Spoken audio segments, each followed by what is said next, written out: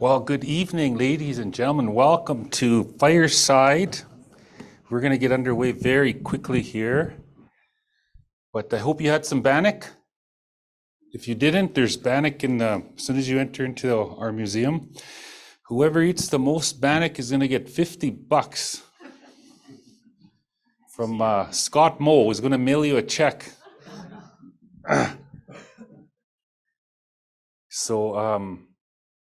Yeah, so how many of you have been to Fireside before? Okay, who's never been to Fireside before? Well, welcome. Oh my goodness, welcome. So you know who our guests are. I'll be introducing them shortly. Very soon I'm going to ask everyone to rise if you can, and they'll make their entrance to the stage here.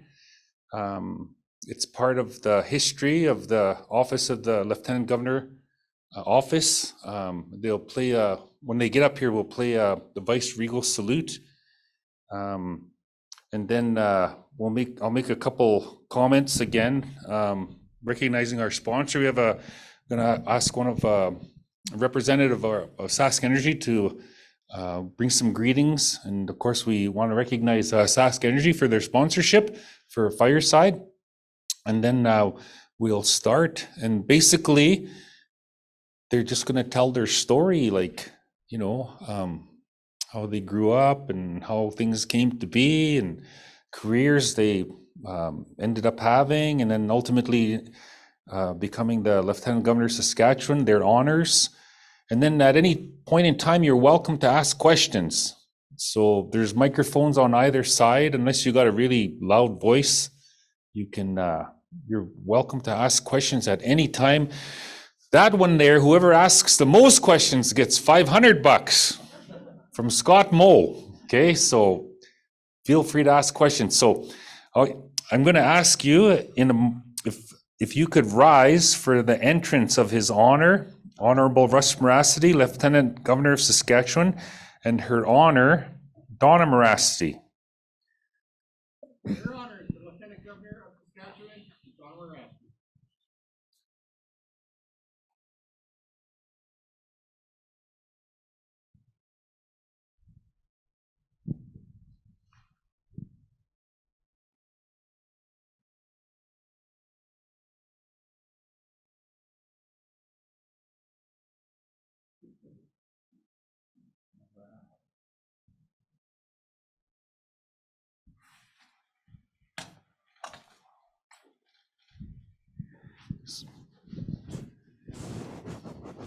Vice Regal salute.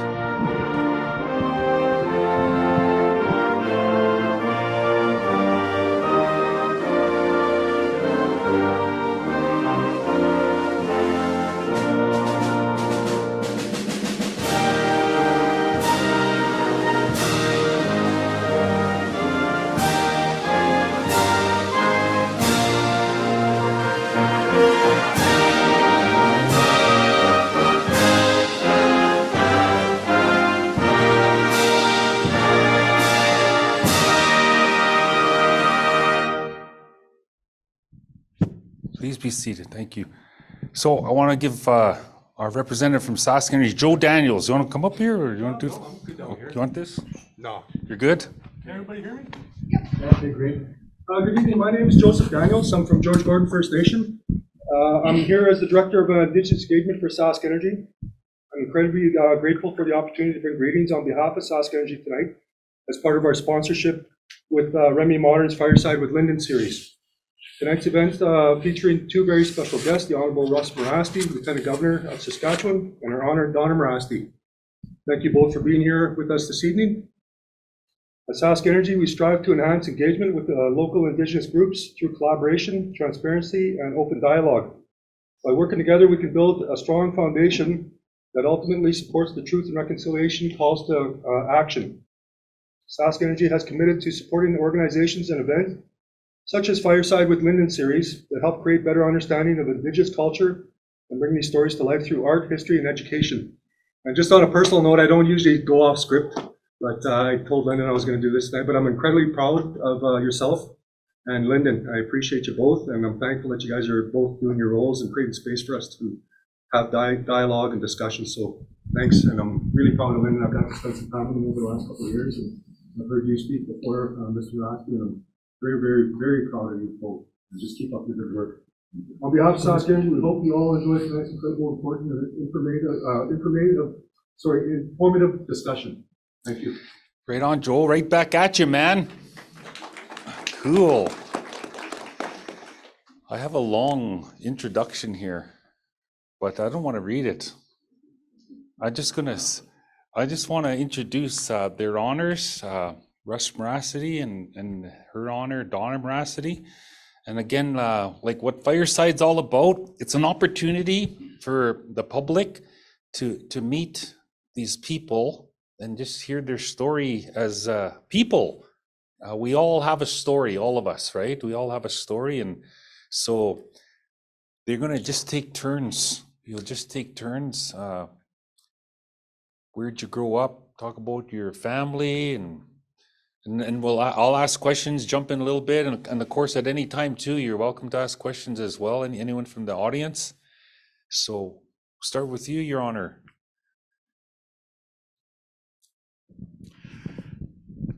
Tansin wa humarantig minen totimitek tatamiskat na rakita utarapi uitap me aga not skotarusek runigano inanaskoma Lyndon ga kapi wisamwa utagita uitap metarno skat mostata dan sommerag bis matsia eu taguitmiach menigi go gispin knotig skilitina utagi go.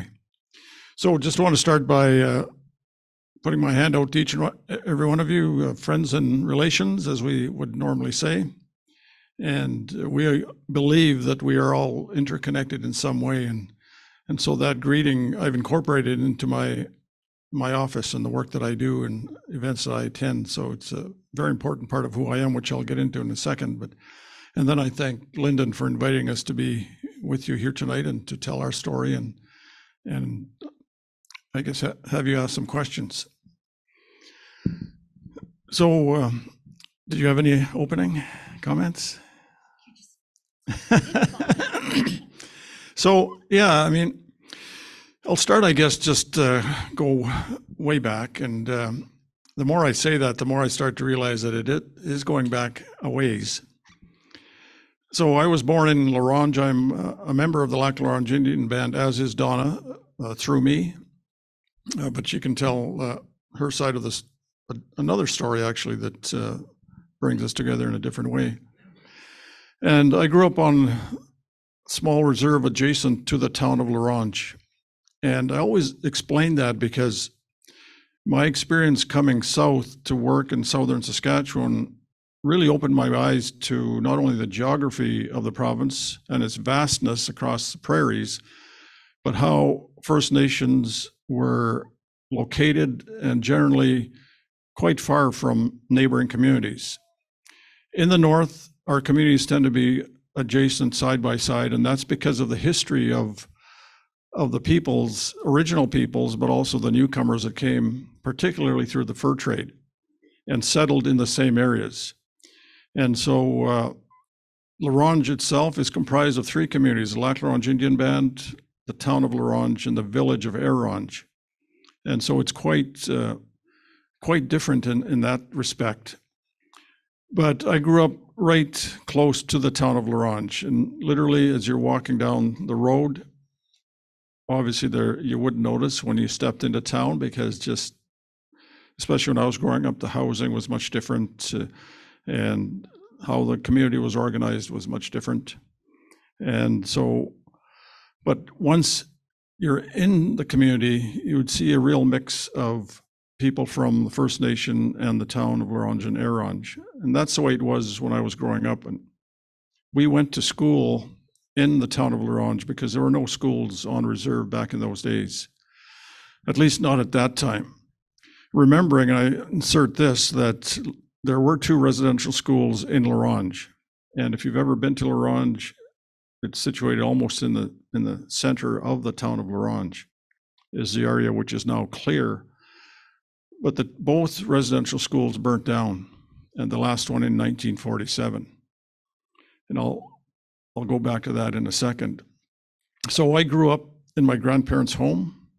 My father passed when I was very young, so left my mother with me and my brother to raise, but she couldn't do it on her own, so we lived with my grandparents. Small 2-room house on the reserve, no running water, no power. But that was normal for that time period. We didn't think any different. And again, we started to see differences when we went into town, how people lived there with big homes and lights on all the time and all the modern kinds of conveniences that exist even then. And so I walked to school every day from there in kindergarten, grade 1. And then still to this day, it's not clear the reason why, but I was sent to residential school. I say sent because it wasn't, we hear lots of stories, and in the generations before me, they were taken. But that was kind of evolving or changing. And in the early 60s, many of us and many of my relatives didn't go, and some did. Again, the difference there, it wasn't everybody went. And so from grade 2 to grade 5 inclusive, I went to Prince Albert and went to the residential school there. Again, it was a little bit different because that place, as I call it, was not designed to be a school. So in 1947, when the school burnt down in La Ronge, housing many, many students from not only the La Ronge area, but further north into Stanley Mission, Grandmother's Bay, and other outlying communities, you know, the system needed to send children somewhere. And Prince Albert was the closest. Some went to other schools. My mother went, after leaving the school in La Ronge when it burnt down, went first to Prince Albert, then because of the numbers, they had to send many of them further on, and my mother actually ended up in Gordon's and spent just a year there, and then made her way back to La Ronge with other relatives, her sisters and a couple of brothers. I had an aunt that actually ended up in Manitoba. So I described that because even that is a story in and of itself and had an impact on my family before, of course, I came along, and others of my age. And recently, my mom told me a story of when she was done at Gordon's, they loaded them all into a truck and drove them to Prince Albert first in the back of the truck, and then to La Ronge, like hours and hours in the back of a truck. And so that's kind of part of where I come from.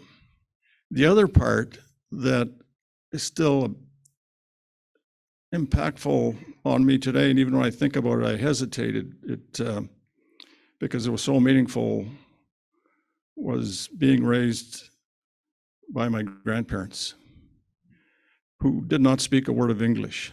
So I was very fortunate to be raised in the Cree language. And I always describe them as being truly the last generation of my people that lived on the land, truly lived on the land, and were connected directly to the land. We as Indigenous people today claim to be connected to the land, and it is true, we are. That's such a big part of who we are. My grandparents lived it each and every day. And they had this small trap line, not luckily for us, I say that because we were able to experience it because of its proximity, about 5 miles or 8 kilometers today south of La Ronge along the old number 2 highway to Prince Albert. And so we spent a lot of time there. And one cousin in particular, who they, not legally, but in our own way adopted because his mom couldn't raise him, he actually grew up with them. He went to school, but it was sporadic. And so where I was encouraged to stay in school, and which I did. And so that life is a big part of who I am. It's a big part of how I look at the world, how I interact with people. And through them, not only did I learn the language, but respect for people, to welcome people into our house, and to share what we have, what we had. I saw that on an ongoing basis. And so that was and continues to be, when I think about them, a huge influence. And we're very fortunate, our children were able to meet them. I guess I say that because they were just infants, but they remember some aspects of that short interaction that they had with my grandparents. And so that the 2 children that we have and 2 grandchildren is the extent of our immediate family, but obviously we have much bigger extended family. And so I finished school. Jump ahead here, so I don't want to go on too long. Went back to L'Orange into grade 6 through high school. And the one thing I always mention, because again, it tells another story about our people and impacts of the world around us and how it changed. When I started grade 6 in L'Orange, the classes were very, again, integrated. I use that word because it was a mix versus saying it was a mixed class. And so many kids from the reserve, many kids from the towns, and we got along. And we played sports together. We obviously went to school together, learned together. And it changed though. When I went into high school, the numbers were less from the reserve. And finally, when I graduated from grade 12, I was the only one. Many reasons for that, whether they were social, economic, or otherwise. Many of the kids were still going to the trap line. And that prime period is like early or late fall through the winter into spring, when spring would come along and the trapping season would end. So the kids would start school, but then it would be interrupted by having to go to the trap line. By the time they came back, well, they were too far behind, and eventually many of them didn't continue. And so I was fortunate that I was encouraged to stay in school and eventually graduated. After graduation, I stepped back here because I started to talk about other people that had an influence on me. And in high school, it was the teachers, and one in particular, who encouraged me to consider university. That had never really entered my mind. Sure, as my class of graduates through grade 10, 11 talked about what we might do. And a couple of the guys said, well, we want to be RCMP officers. One said, I want to be a pilot. One of the girls said, I want to be a doctor. One said, I want to be a nurse. I want to be a teacher. Kind of those kind of common occupations, if you will. I was there wondering, not really knowing what I would do. And at home, we didn't have those dinner table discussions, is how I describe it, right? Where you sit around the table and talk about, hey, Russ, what are you going to do after you graduate? Well, that's the first thing would be like, I would be the first one to graduate in my family, even extended family. And so there was no discussion about what's next. The assumption would be, find a job locally and just continue life as everybody knew it. Not that that's a terrible thing. And it wasn't until this teacher started talking to me kind of one-on-one, saying you should consider going on to a higher level of education, and so you do well academically. And I was fortunate, I did. And so I said, okay. And I went to Saskatoon for a year. Midway through the year, I said, I'm not sure about this. A different world then. There probably were other students on campus that were Indigenous, but I didn't know them. I felt isolated. I didn't know anybody. And the example I give that kind of describes how I felt is walking into Psych 101 class, and there were 250 students in this lecture theater, shaped like this, but much bigger, in the Arts and Science building at the U of S. And the first time I stepped into that, I wondered if I was even in the right place. And so anyway, worked through partway through the year, and then I decided, maybe I need to take a step back. I'll try something else and then maybe come back later on. And through a process of elimination, I thought through all the potential career paths, I said, I'm going to try the RCMP. There was a special constable when I was in high school, came to La Ronge, who happened to be, small world, first cousin of Donna. He was from Cumberland House. And I saw how he interacted with people on the reserve, and I thought, not the typical police officer kind of image. And long story short, I applied. 9 months later, I was in Regina training. The other part of this story that I share, because it speaks to, I guess, who I am, is when I first went to the detachment in Saskatoon, I found it on 8th Street, took the bus as close as I could, and into the detachment. I went up to the front desk, and this big Mountie comes to the door, and his deep voice, I say that, but they all seem to have that image. What can I do for you, young man? I said, well, I'm looking for some information on the application process for the RCMP. He kind of looked at me, longish hair, long hair. And, kind of skinny, 160 pounds, if that. And he looked at me, and I had a bit of a skin problem. And he says, you need to go look after yourself and maybe come back some other time. And I didn't know what to say. In fact, I was dumbfounded. I turned on my heels and left. And just, I was in a daze because that wasn't what I expected at all. And so went back to where I was boarding and back to classes. About 3 weeks later, and I'd been thinking about this every day. And finally I said to myself, that's unacceptable. That at a minimum, I should have been given a piece of paper or something that had information on it, or a pamphlet. And I know they had these nice shiny pamphlets with nice pictures, and so, but I said I wasn't brave enough to go back to the detachment for fear of rejection, I think, I don't know. And so I phoned, and a nice lady answered the phone, and immediately she said, well, we have a recruiting officer right here in the building. My first thought was, why didn't that first officer tell me that, or just hand me off? So this fellow comes on and starts talking. We have a chat, and immediately I can sense a different attitude.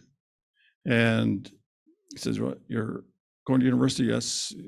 You're Indigenous, at that time Aboriginal. At First Nations, I'm a member of the Lackawanna Indian Band. I speak Cree fluently. And he said, you speak Cree? I said, yes.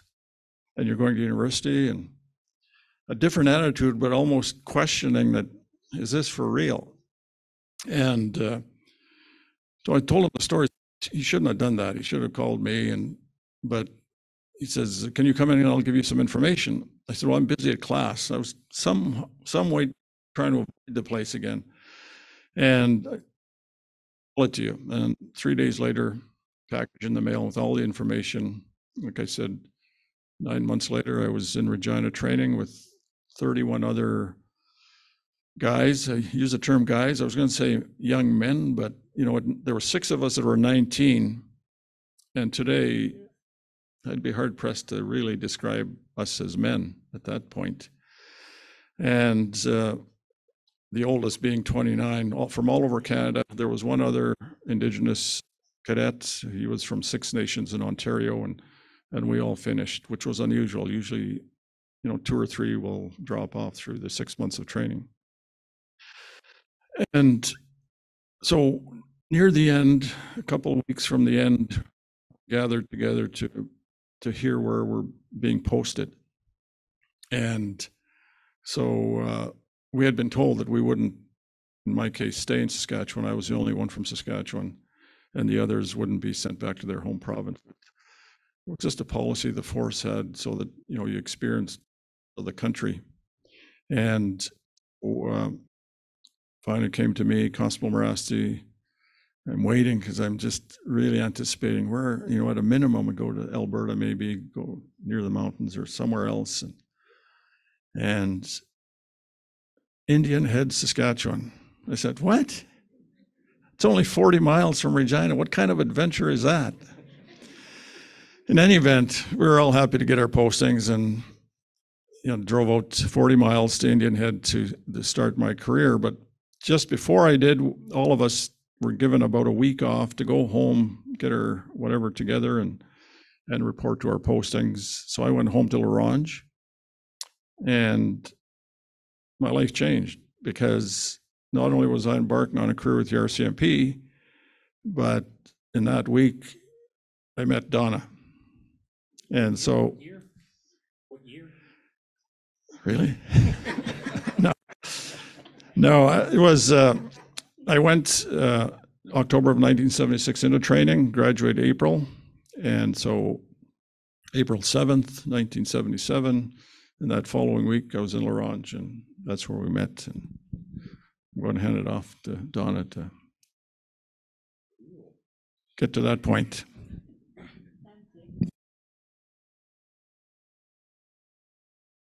Oh, Tansy. Oh, gee, I can hear my voice. It's really nice to be here tonight and to see all of you.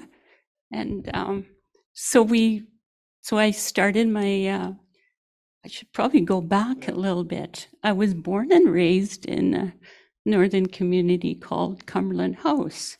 It's the oldest settlement in this part of the world. In 1774, and it was established as a community, as a settlement by Samuel Hearn. Next year, I'm putting a plug for my community. They're celebrating 250 years in the summer, I think in July. And I was born and raised there, and my parents were Agnes and Pierre Carrier, and I'm number 7 out of 8, and I'm the second youngest. I have a younger brother. I had 5 brothers, and I had 2 sisters. And when I was growing up, I went to grade 1.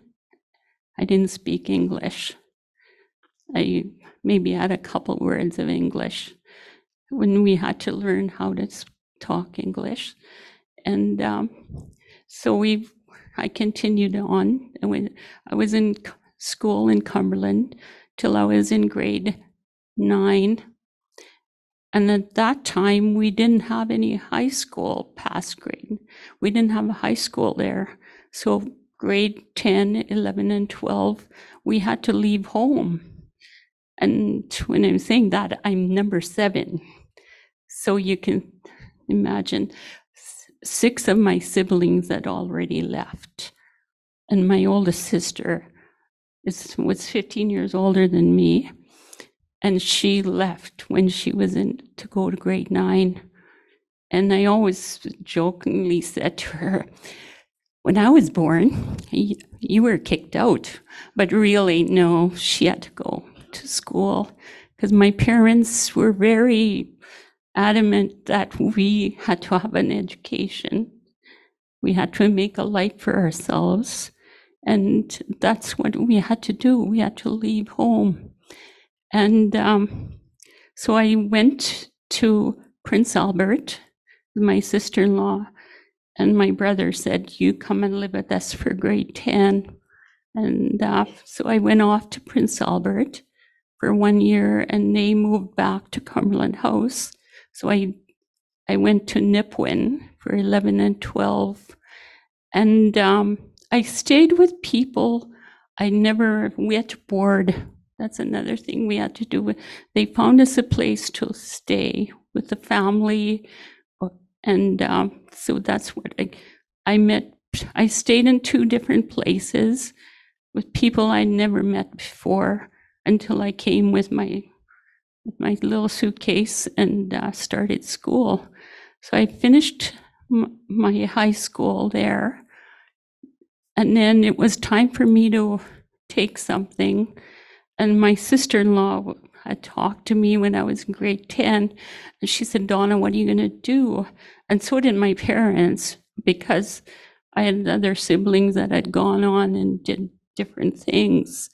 And like my dad talked about pension. Yeah, you had to have a pension and you had to have some kind of trade and make a living for yourself. Even though I was a girl, I was still expected to leave home and get something, get some sort of work. So that's what I went off. I came here to take an LPN course. Well, we're LPNs now, but at the time we were certified nursing assistants, and it was only a 10-month course. Previously, my sister Verna had taken the same course. She was 6 years older than me, so I knew what kind of work it was going to be, working in the hospitals or working in nursing homes. So that's what I did. I was able to complete that, and then I started applying for work, and I ended up, my first job was L'Orange. But before I went home just for a couple of weeks before starting my job, and my cousin's husband had come for a visit with his little Cessna, and my mother was really great in finding us rides because Cumberland House was semi-isolated in different times when the river, I forgot, Cumberland House is on the Cumberland Delta. So there's water, there's, rivers, and so we had to sometimes wait for the ice to go off or the ice to be thicker so we can go across the river. So this time, it's being April, it wasn't very good to be going across. So my mom got me a ride with my cousin's husband, George. And that was how I got to L'Orange, in this little plane with George, and started work there. And I met Russ through friends. And a year later, we got married and went on another adventure. Were there any bouquets of flowers or candies involved?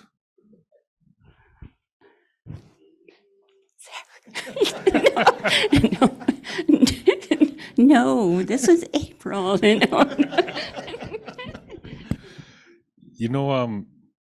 don't know if you're aware of this, but Remai Modern has a collection of photographs. We have one of those photographs with us this evening here. Where's my buddy Kyle? Is Kyle around? He's sitting there. Kyle, press the magic button. We got a magic button here. Anyways, hopefully it'll reveal itself soon enough here, but check that out.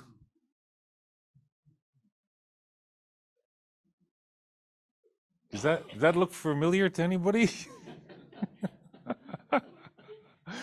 So there is an artist who did photographs of nurses in Loon Lake, and I think there's 10 different photographs, and that's you in there, 1983, I think.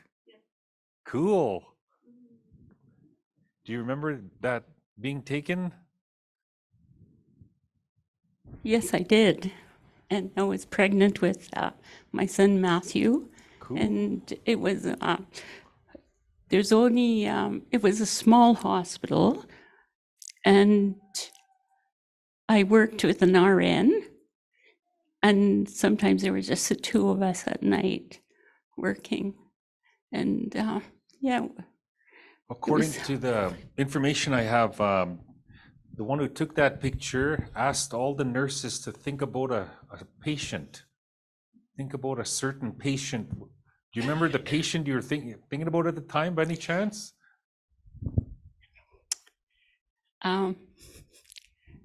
Yeah. I looked after this really wonderful lady when I was in training, and she was blind, and she was from my home community, and I would go talk to her in Cree.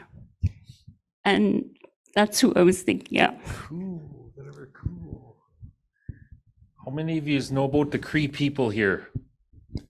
So in our province, there's actually three kinds of Cree. There's Plains Cree, Woodland Cree, and Swampy Cree. And they all talk Cree, but a little bit differently. So I happen to be Plains Cree, and Russ is Woodland Cree, and Donna is Swampy Cree. And the guy in the front row, he's a Walmart Cree. That's my cousin in front there. Anyways, can you, thank you for that. And don't be afraid to ask questions, anybody, at any time. Can you talk a little bit about how did you become Lieutenant Governor of Saskatchewan? Can you share some stories about things you've experienced in that role? And I understand you'll be completing the role in April. That'll be 3 years already? June. Oh my goodness, that's a 3-year appointment. 5-year appointment, okay. Why they go by fast? Yeah, I guess to set the stage just very quickly, because it really, I think, is part of why I'm in this role today. And Donna, even more recently, as we're driving, we put a lot of miles on. We've sat there, or we're home in Laurent, that's where our main home is. We'll ask the question with to each other, but sometimes with our other family members, how is it that we got here, right?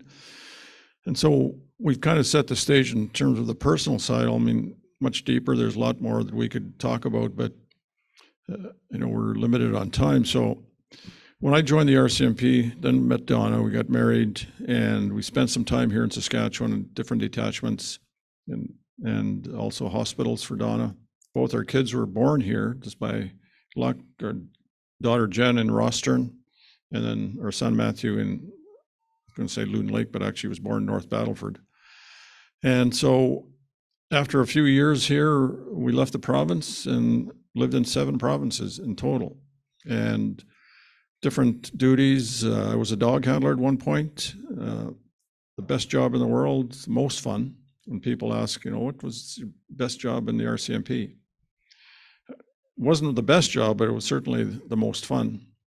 And so right from Newfoundland, Gander, Newfoundland to Prince George, BC, to Alberta, to Manitoba. And then after finishing that kind of work, then back to Saskatchewan, and then to Prince Edward Island, back to Saskatchewan, then to Ottawa. And then I finished as the head of the RCMP, or what's known as the commanding officer for the RCMP here in Saskatchewan, with the rank of assistant commissioner. So I add that to my personal story, because when I think about becoming lieutenant governor, all of that experience was considered. Now, I'm assuming, and some people that weren't directly involved in the process, but kind of on the sidelines, have told me that's why you were considered. Between the RCMP and being appointed, there was about a 5-6 year period where I worked on several initiatives and work with the provincial government.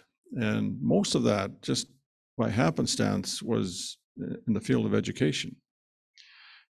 Tremendous experience for me, just something that I really enjoyed, because it was so different from the work that I'd done for 36 years, is how long I spent in the force. And of course, Donna was with me all that time, and I've said it before publicly, and I'll say it here, like, I wouldn't be here in this chair as Lieutenant Governor if not for Donna's support all those years. It just, there's no way. Because my job took me, even when we were posted in certain communities, I traveled a great deal. And many times she was alone with the kids. And trying to pursue her career, which was a challenge given the different requirements for each of the provinces that we lived in. And so Yeah, I mean, without Donna's support and encouragement, and I'll say that because there was a couple of postings I thought, geez, do we really want to go that far, like Newfoundland or Prince George, BC, Northern BC? And she said, no, let's go, let's go. She never once hesitated as far as encouraging me or saying we should go. And so that's a very short summary of my career, but did you want to add anything as far as the nursing challenges or? Yeah. No? Okay. I'm somewhat interested in, we're approximately the same age, we grew up in a small village, probably went through a lot of the things you went through in the Orange, but that you would become an RCMP officer from living in the Orange is a little off balance for me. I would think that there would be some people that wouldn't think very proudly of you for that, whereas maybe me in the village I grew up in, they might have been very proud and helped me along most of the way. What were the pros and cons of you deciding to do that, both from the Indigenous and then the white people that were running the system that you worked in? It seems like it would have been pretty interesting and maybe sometimes fried your mind a little bit. You know, it was all positive. I'll say that. There isn't one instance in my home community where somebody then, or even as I progressed through the force, asked me why I would do such a thing. I was asked that on a number of occasions, not many from other Indigenous people and communities that I worked at. Why would you work for the police that do such terrible things to our people? But I always felt strongly about the idea of us as individuals, if we want to not necessarily create change, massive change, but contribute to change in a more positive way, that we have to be willing to step into those difficult places. So that was my attitude from quite far back. As far as my home community, the story, I don't tell it very often, but when I'd go home early in my service to L'Orange to visit my grandparents, and we'd be sitting there visiting in their home, and people would come in, and that's just the way it was. There was no knocking on the door. There's no like setting up a time to have tea. It was just somebody would come in and they'd be welcomed in to have a cup of tea or a meal if there was something available.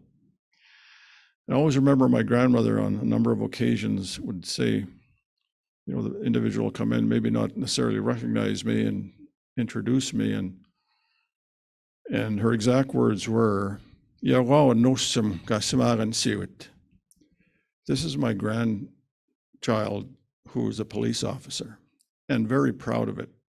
And so regardless of after that, anybody said anything negative about me in the career, I always remember her because she was so proud and expressed it in that way. And so that's not to say that, as I said, in other communities, I was challenged, and in non-Indigenous communities, even within the RCMP, I'd hear racist remarks, not directed at me, but at Indigenous people more broadly.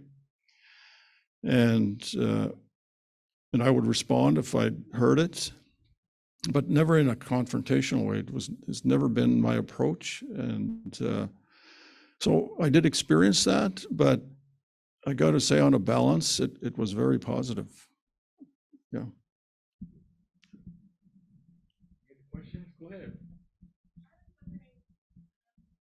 Yep.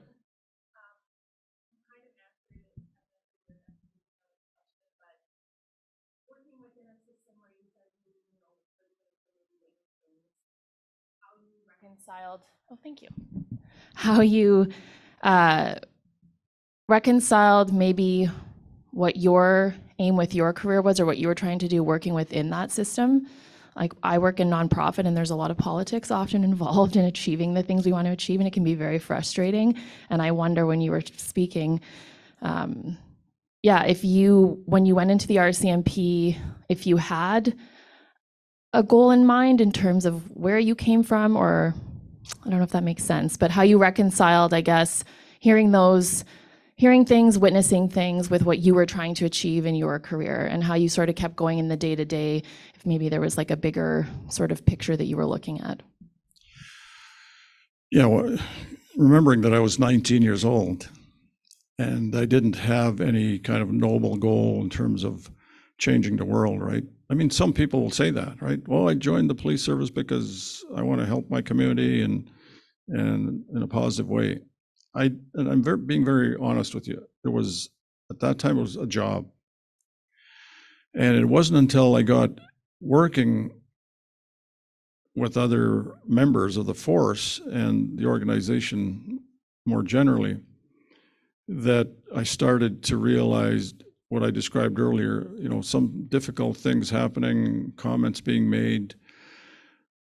And I think about that. And the one thing that really, I guess, goes back into school days that came to the surface then was that, and I guess it's in a way describes as well or reinforces why I stayed in school and graduated, was two things. One is at some point through high school,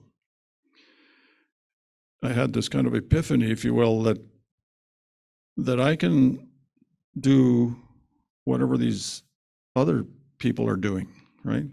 And when I say other people, I'm talking about non-Indigenous people within the system, within the school system. And so that kind of sat in my mind. Even when I entered the force, I thought, I can do the job just as well as this person, and maybe even better. And in the context of Indigenous people and stereotypes and racist comments and remarks, I always thought, I'm going to prove them wrong, right? Not by standing on a pulpit and saying, you know, I'm as good as you and anybody else, but through my actions and how I did my work. And again, when I think back about it, you know, the support I got from my colleagues was tremendous. And not that anybody would say, well, you're different. You're not, you know, like those others that aren't working or they're drinking every day. Nobody ever said that to me directly. But I did get the positive remarks in terms of how I was doing and how I was progressing. And I guess the career proves that, right? I didn't aspire to become the head of the RCMP in Saskatchewan. It was, I always applied myself. I worked hard at every position that I was presented with. And I was motivated by those two things, that I could do the job as well as anybody. That was recognized. And even as a senior officer in the RCMP, once in a while, I think I've proven to the rest of this organization that I'm not the stereotype that you might think. I'm not saying that they did think of me as anybody other than Russ, you know, and yeah, they knew I was an Indigenous person, but it was that confidence that I could do the job as well as anybody, and ultimately rewarded for that. And so as I progressed in the senior ranks, people would come to me for advice. So that's how it shifts, right? You know, as a younger RCMP member, not a lot of experience, but working hard, you were just one of the guys. You just did the work.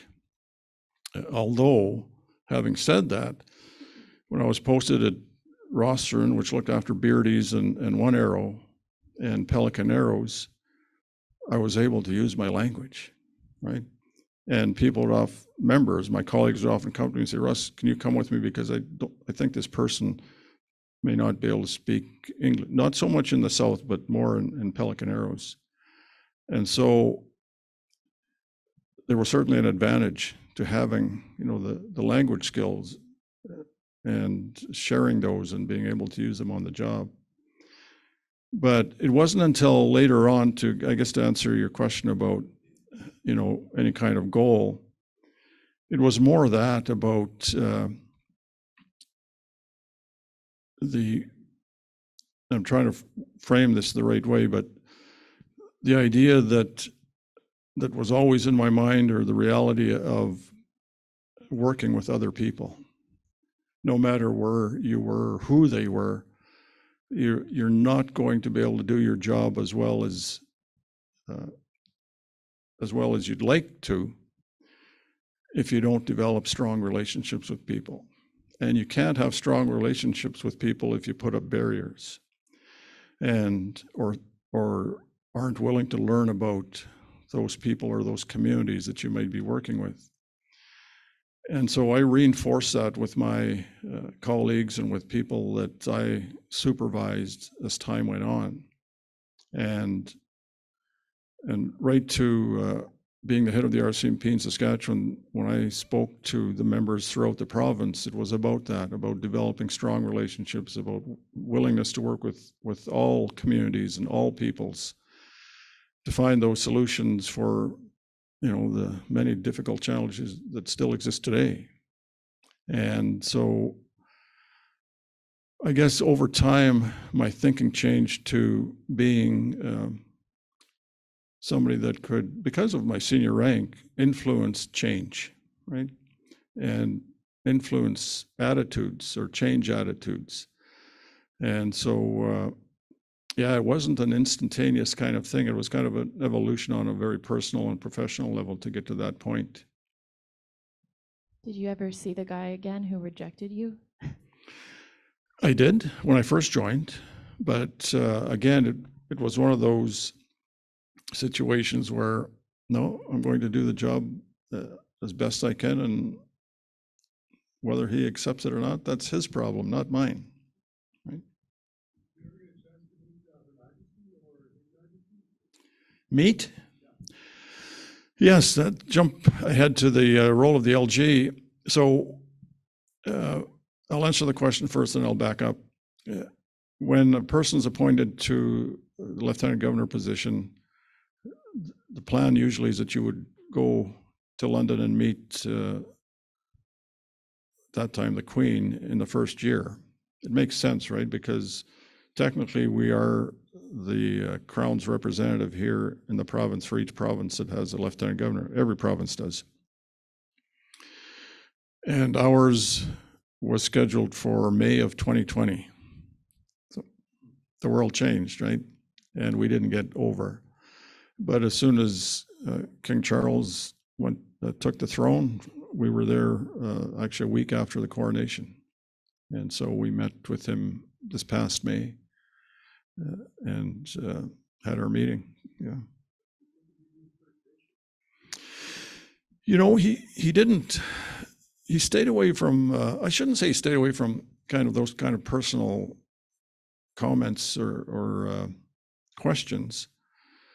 But more generally, he talked about his appreciation for Indigenous people, and particularly around treaties.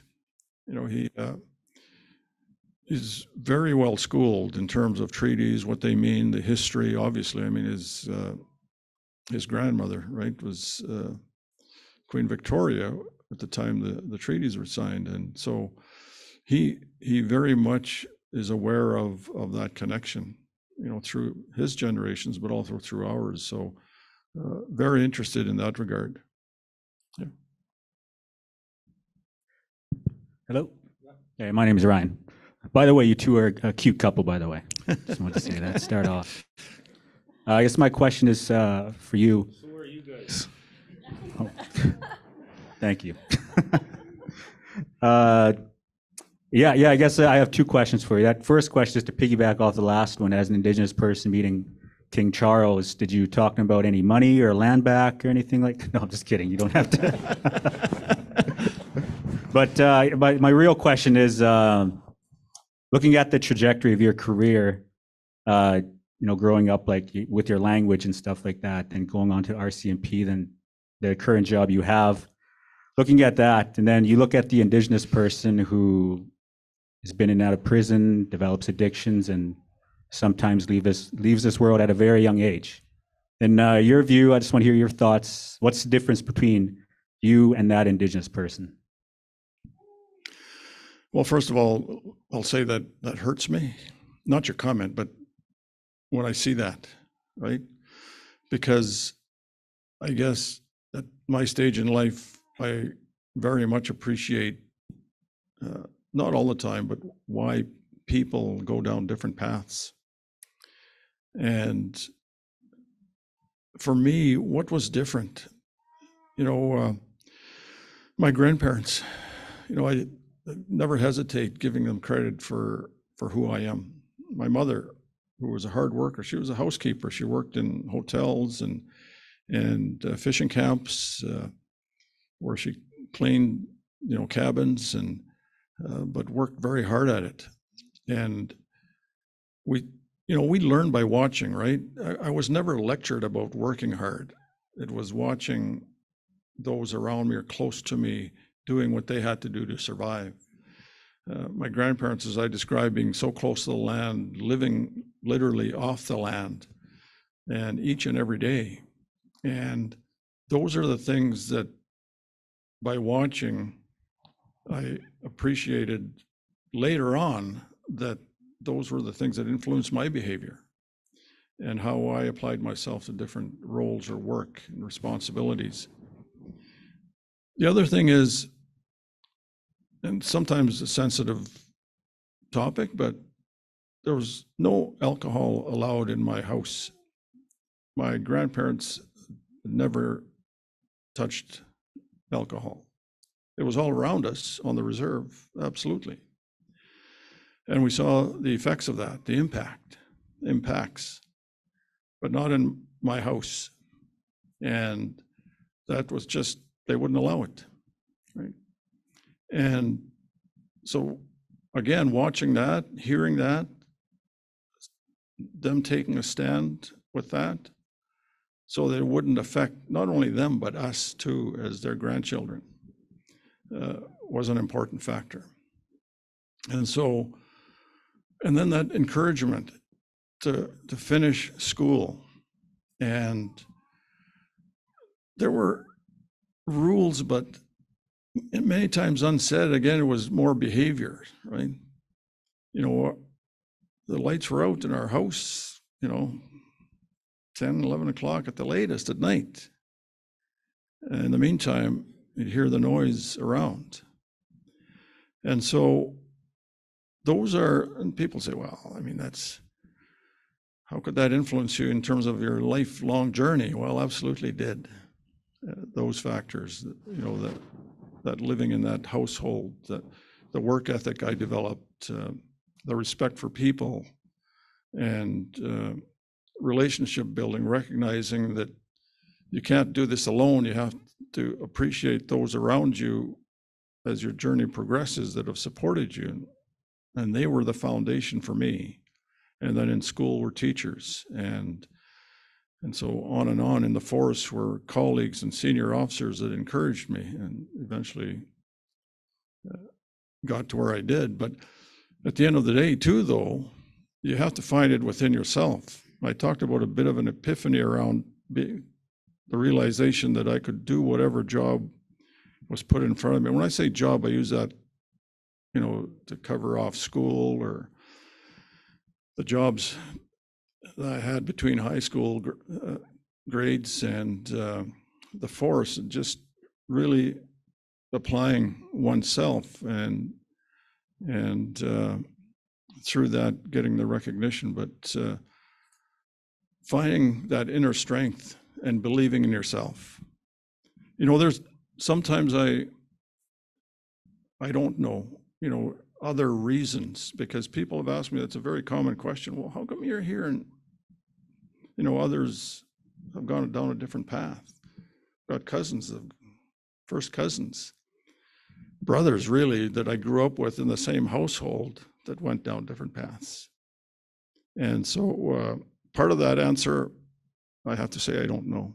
But I think collectively, those different reasons that I've laid out helped me, get to where I am here today in this particular position.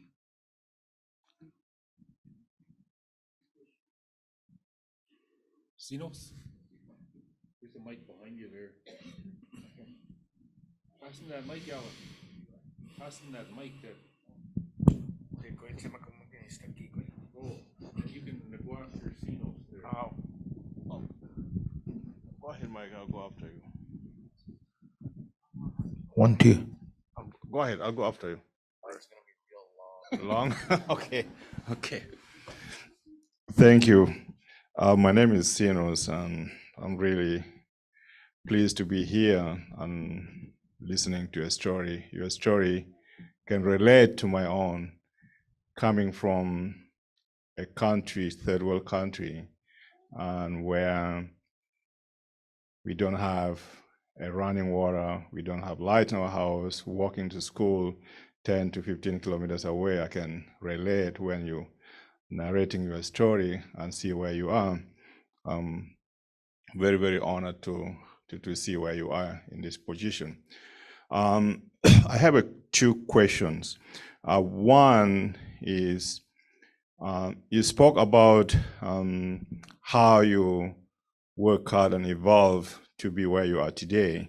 And obviously you kind of being very diplomatic in speaking your experience in the force and getting where you are.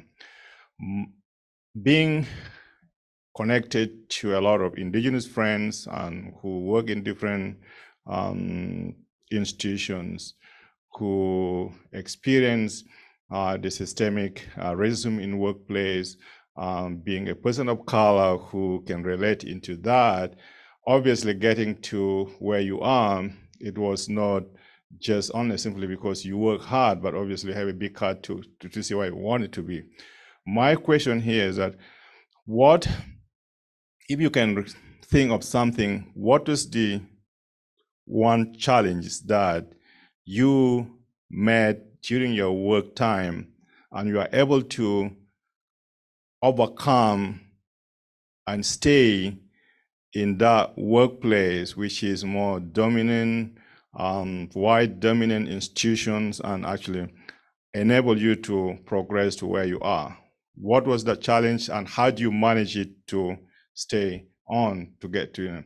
My next question would be also, your appointment is a non-political appointment, and which we can understand, but my question is around the system right now, that there's so much that the Indigenous people being policies that are not really very discriminatory policies, right? And we can talk about the resource sharing, we can talk about all these things.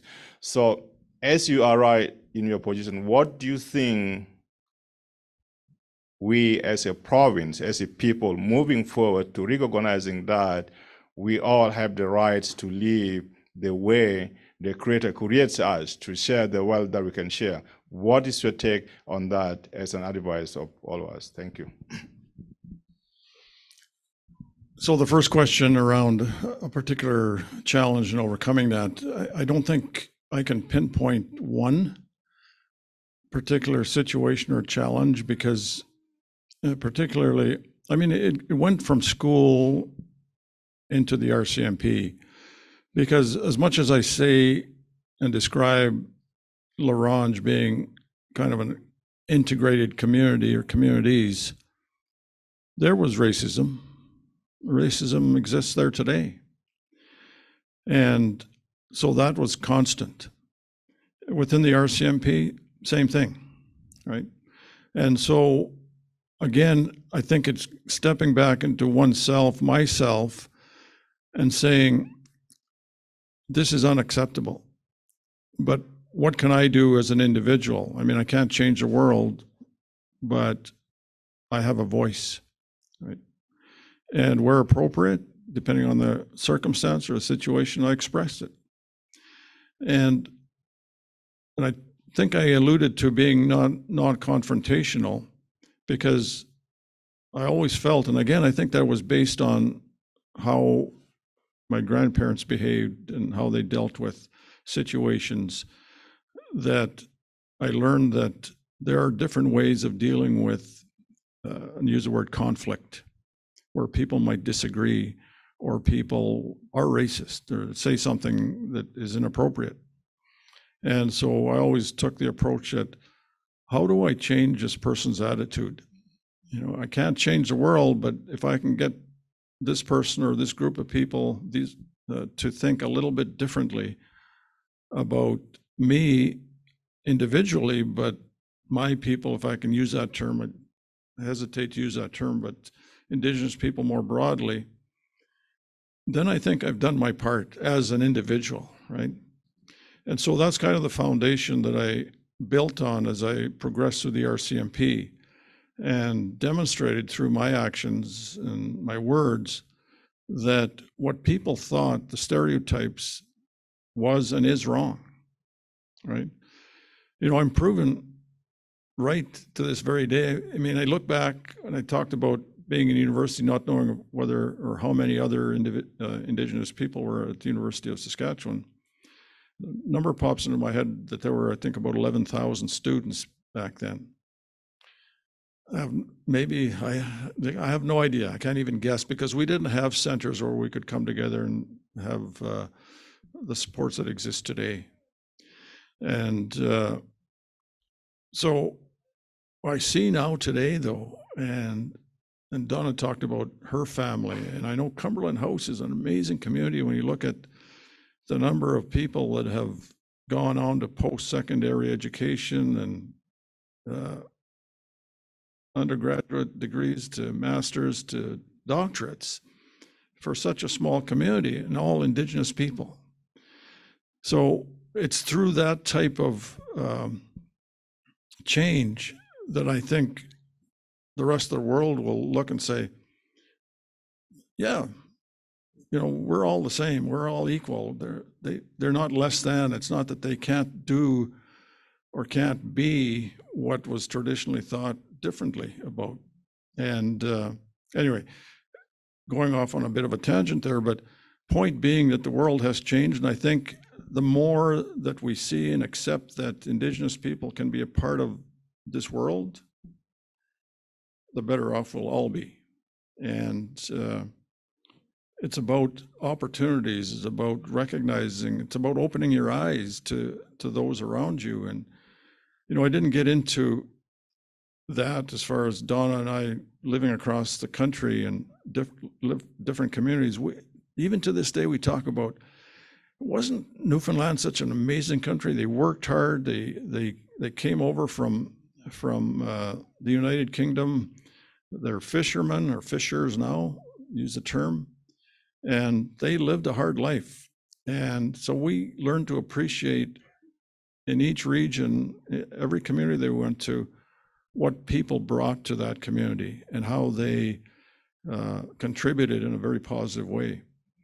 And I think the point there I'm trying to make is we all need to open our eyes, including people that may think negatively of others, that no, we all belong here. I think you said it at the end of your comments there in terms of, you know, the Creator putting us here as equals, and we are, right? And it's just taken us, not so much it's taken us a long time to prove that we're equal to anybody else, but to get people to look at us through that same lens. And so, yeah, it was a gradual kind of thing for me. It wasn't one particular kind of challenge. Within the RCMP, there was certainly a sense that Indigenous people couldn't contribute at the same level. But so individually, again, it was my mind, I'm going to prove them wrong because I can do any job within the force. And I always believed that, and I still believe that today. When we started looking at, in Saskatchewan particularly, how to recruit more Indigenous people, we came up with this concept that, well, we'll recruit people from Saskatchewan to stay in Saskatchewan. A full class, as it's called, or troop, that's the terminology within the RCMP. So when I talk about my troop, there were 32 of us from every province across Canada. That wasn't working for us because finally, and I say that, the organization recognized that we do need more Indigenous people within the RCMP. And so we took on this challenge of recruiting a full class to stay in Saskatchewan, recruited in Saskatchewan to stay in Saskatchewan. The most resistance we received from that idea, that concept, was from within the force. You know, reasons like, well, it's not fair to the other provinces to do that.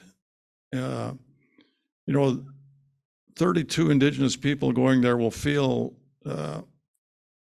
different because, you know, they're there as a group and everybody else is in kind of mixed groups or troops. And we argued against those ideas or those notions. And anyway, long story short, at the end of it, was very successful. We had one, then we had a second troop, and then eventually a third troop. And the impact of that across Saskatchewan, but across Canada, was tremendous. All of a sudden, other provinces were saying, hey, we want to do that too. So that's an example of where you take a challenge where maybe Indigenous people weren't recognized to be able to contribute in a significant manner to the organization. We proved otherwise. But it took time, it took hard work, and it took getting over the long established ideas within the RCMP that, you know, a different approach wouldn't work. I'll leave it there. I mean, we could discuss that at length, but the second part of your question about this role and being non-political. So just to set the stage, it is a federal appointment. It's an appointment by the Governor General on the advice of the Prime Minister. It's totally non-partisan, non-political in the sense that it's not a political position, non-partisan position. People still misunderstand or don't understand because people have asked me if I work for Premier Moe. I said, no, I don't work for Premier Moe. I work for, and I don't work for, well, I do work for the people of Saskatchewan, but I help government do its job. That's the simplest way that I can describe my role. And so when they make decisions though, I don't have the legal authority if they followed due process, meaning government process, meaning as laid out in the Constitution of our country, then there's no way I can say, stop that. I don't agree with that policy or that legislation. Like, it's beyond my authority to do that. The Lieutenant Governor position in history has been called as well or described as a constitutional fire extinguisher. So what that means is that it would have to be a constitutional challenge or issue where provinces or governments have stepped beyond their authorities to do something that potentially a lieutenant governor could step in and say, hang on here, and be kind of a referee, a constitutional referee. Now, I wouldn't do that on my own because I'm not legally trained, but I have access to legal scholars and people who have that experience to provide me with advice, if it ever came to that. It never has, close, because ultimately, lieutenant governors have to let governments do their job. There's one example in recent history in British Columbia that's often used when we talk amongst ourselves, because we talk about different situations that have arisen that maybe you start to look at. And in my time, none have even come close. So in British Columbia, quite a number of years ago, it's public, so I can say it, Premier Bill Vander Zalm was premier. And there was a situation that had to do with contracts and his interests in a theme park. And he claimed publicly that he had absolutely no interest in that theme park, yet it was being considered for government contracts. And at the end of the day, it was shown that he, in fact, was behind the scenes still making decisions on behalf of this company or with the company. And so when challenged on that, he resigned. And later on, after the election, the sitting Lieutenant Governor was asked, if he hadn't resigned, would you have stepped in to resolve the situation, whatever that might mean? And he said, yes, I would have. So when people talk about the Lieutenant Governor just stepping into any situation where there's disagreement about something, that just doesn't happen. It has to be based on clear legal issues or challenges, and or in this case was a obvious conflict of interest where the person was trying to hide his involvement in a situation. Yeah. So one more question. Last one.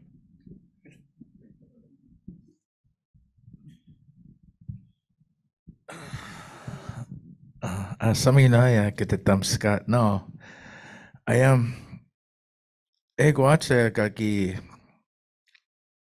wa pamtane bixkoi nanto e pe kaskoi tamana ya ene hiawin egwa kiksmaksana no maya e machwanita ya moi kuneske kwaya kamache koya kamimwan en toto ke tea nistamine koe pix koe an koe ksno mo ke kinchoasem sake koe nusemis egwa kaki sklama swan nistamina no kome ki opiki hete koe moyachi aka simon egwa ka kaktap ma ke kok monias sakaya ema meto echeke aka simuchik danse tegwa ke aito echeke aiteitaman Te koe nato niana neki tato ponian kamache sketaman tanse aito echik. Egwa te koe chimte kokomaya kistoche exise tan kaki xnomaso ekekte cheki machik stutamek. Aisume peki chita mano maya kapeta tan ne hiawe ne. Kichita manista. Algo más que chimtan, que chimtakok. Piakan tugi manima, Donna manima atsamo at bigay utsaga dasi mo in time ichigit. Ego piakan nisnan.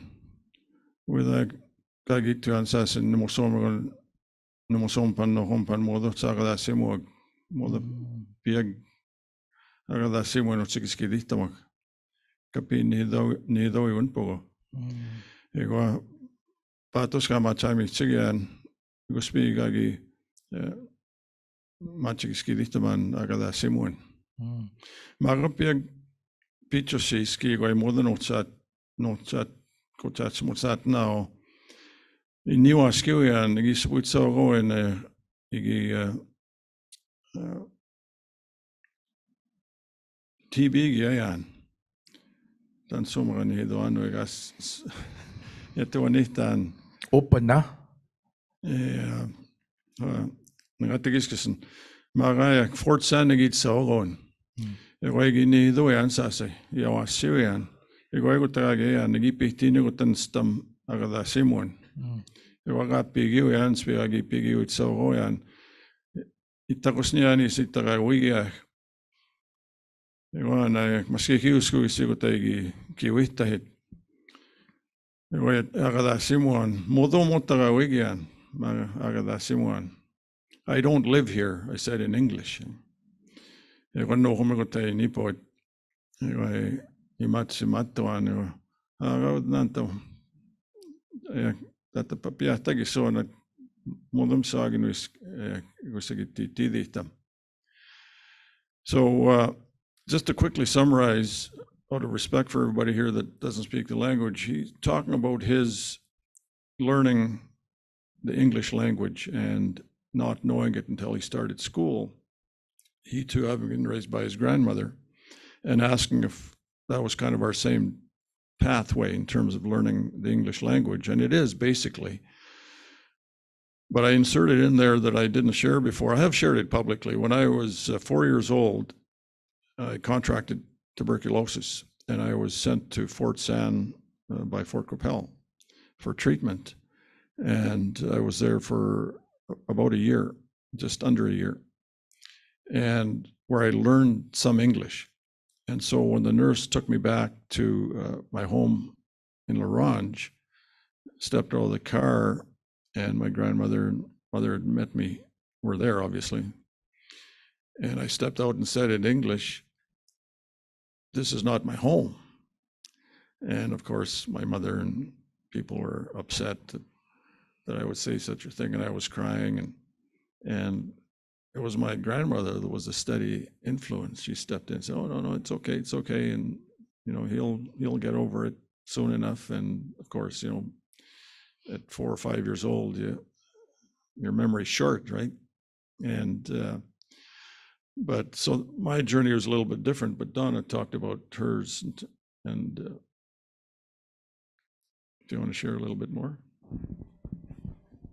I grew up with my parents both talked Cree and English, but when we were at home, we spoke Cree, and I played with my cousins, and we all played together in spoke Cree when we were playing outside.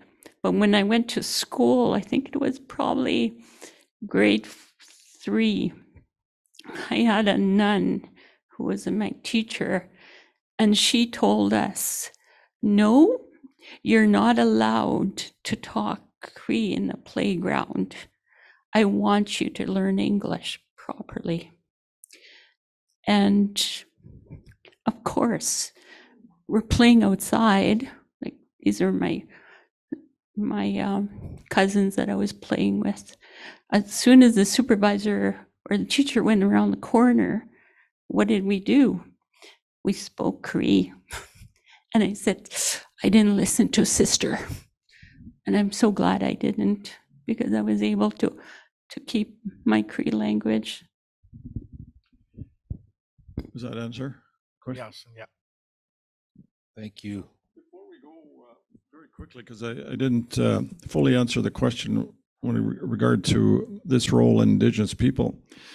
And I think it's important that I put some context to those comments, but also how I thought when I received that phone call, and even today. So when I received the phone call from the PCO, is called Privy Council Office, which does all of that work on behalf of the PMO, the Prime Minister's Office, selecting people or identifying people for different positions. I received the call, and I got off the phone, and Donna was there, and he said, "You wouldn't believe it. They're asking if they would let my name, if I would let my name stand as a potential candidate for Lieutenant Governor of Saskatchewan." And so we had that discussion and included our 2 children, and the pros and cons kind of discussion. But the one thing that was a stumbling block for me was, do I want to step into a position and continue to be an instrument of colonization? My words, my exact words at the time. And so we talked about that. But it goes back to comments I made earlier about stepping into these difficult positions. Now, that's not to say that, you know, I do it without any thought of something else. I mean, we all have egos, and I thought, geez, that's a very prestigious position. That'd be kind of neat, right, to be Lieutenant Governor. But underlying that was, boy, you know, it was the Lieutenant Governors that were really the heads of government across Canada before Confederation. They ruled, in fact, right? And and they implemented the government policies that were being talked about in central Canada across the rest of the country. And then, of course, once Confederation came along, you know, they were still there. The Lieutenant Governor was the head of government out here in what was known as the Northwest Territories before the provincial boundaries were created in the West.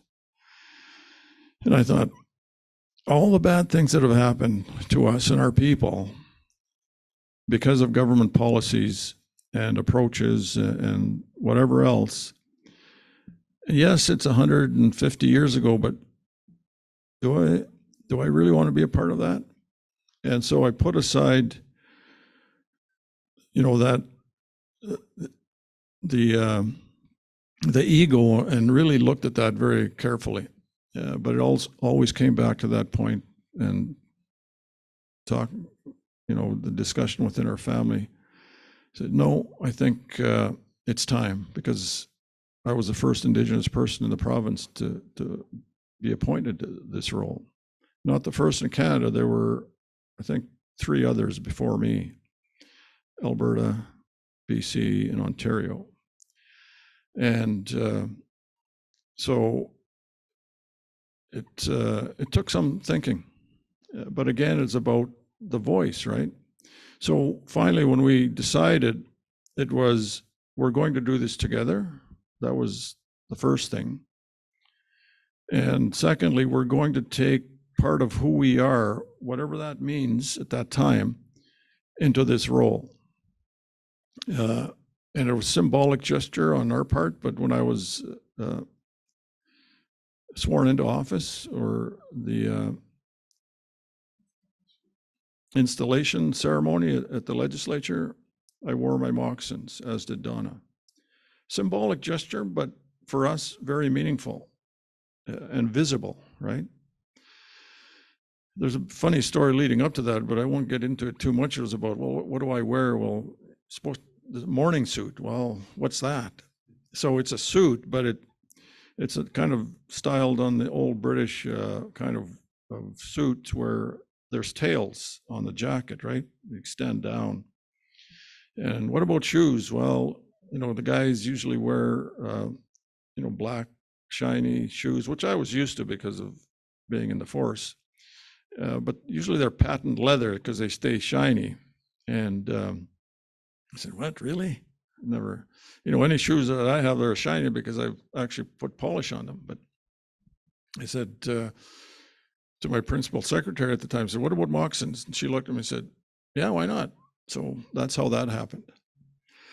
But in a more practical sense, you know, I meet with many, many people across the province, government officials, educators, community leaders, and at events like I did tonight, I start by giving a greeting in Cree.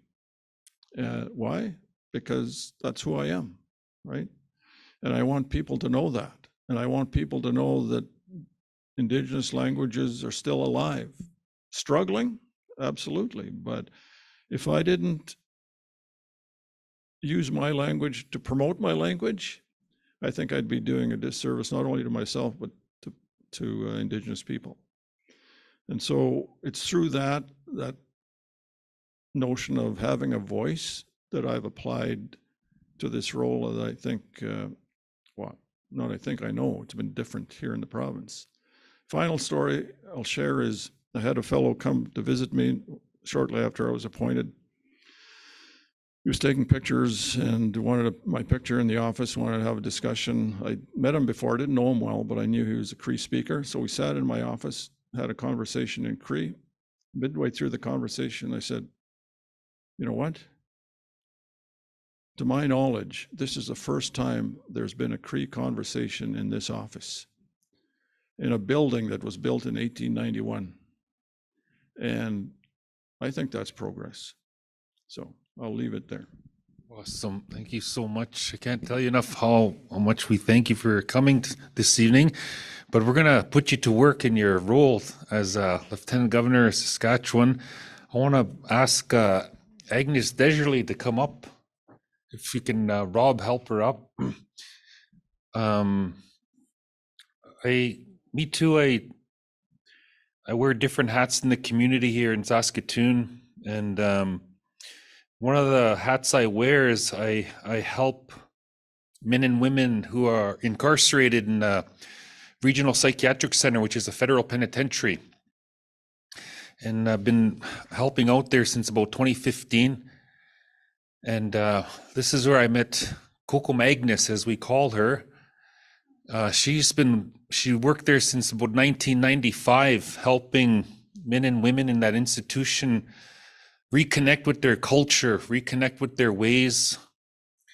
I can't tell you how valuable she is, but she retired a couple years ago, and she's so deserving of a Queen's Medal. So I figured, hey, the Lieutenant Governor is going to be here anyways, so I'd like everyone to meet Coco Magnus.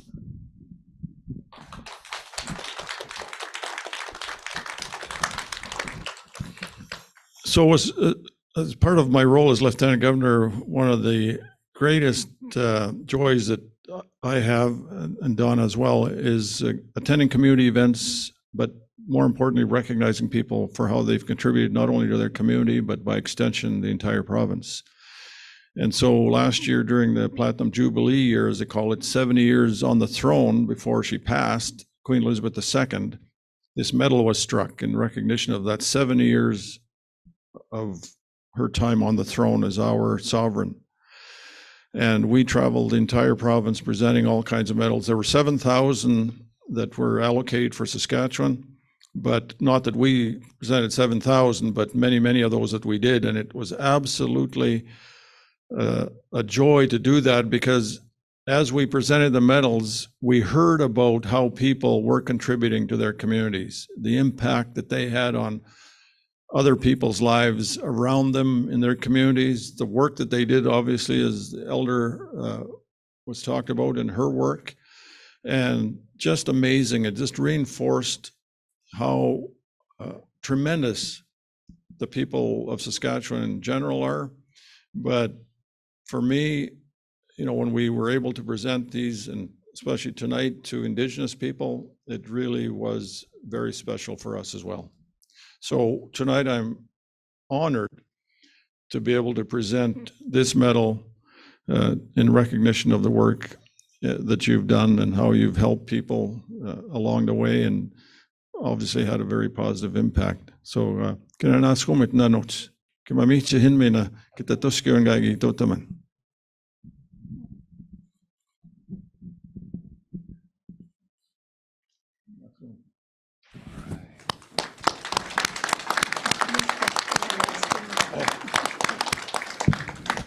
I just want to give the mic, introduce, this is Travis, introduce yourself.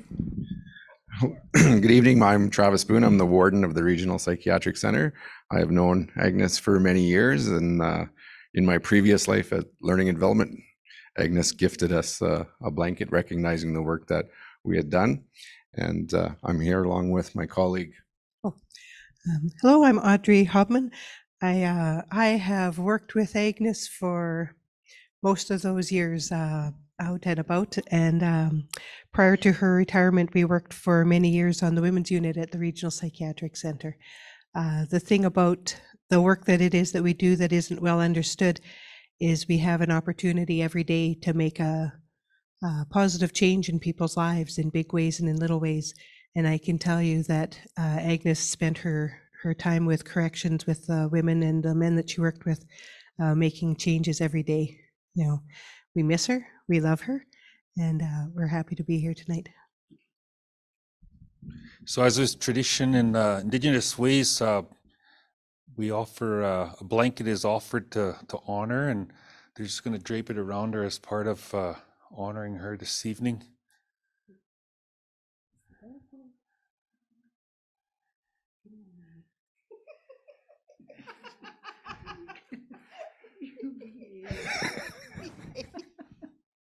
She spent many years telling me to behave. Many years.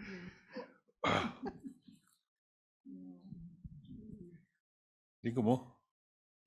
He's going to sing my cousin Alan Bonays is going to sing an honor song for all our guests this evening, including Lieutenant Governor, their honors, and Mrs. Lieutenant Governor, as well as Coco Magnus. So this is an honor song. In my traditions, the ones who are being honored are the ones who stand. So you can just remain seated because they're the ones who are being honored. So I'll just get my cousin to, he's going to sing number 48. 1, 2, 1, 2.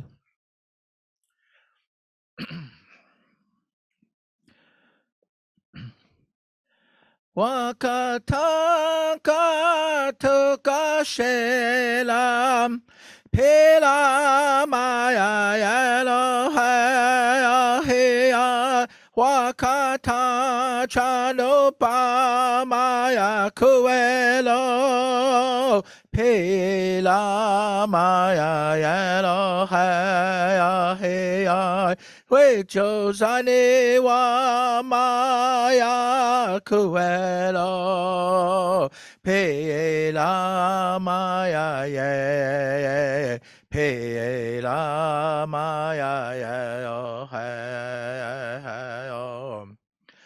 wakata chano pa maya kuelo pela maya yelo haya hea we Josani wa maya kuelo pela maya ye pela maya ye